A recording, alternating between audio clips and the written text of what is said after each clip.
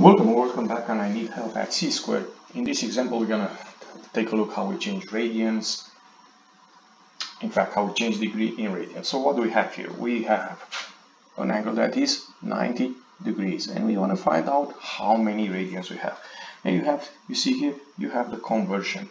How to do it? The conversion fraction, how I like to call. Why do we have that? Because 360 means 2 pi. Or pi, or 180 means pi. So that gives you these two conversions, 100 over pi or pi over 180.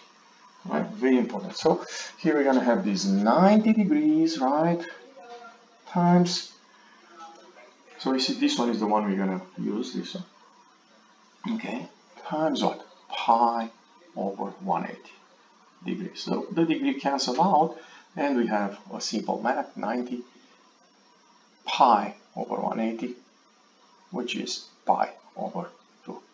Of course, this problem can be done using proportion if you want.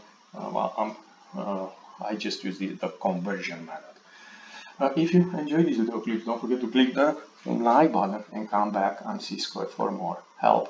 Thank you.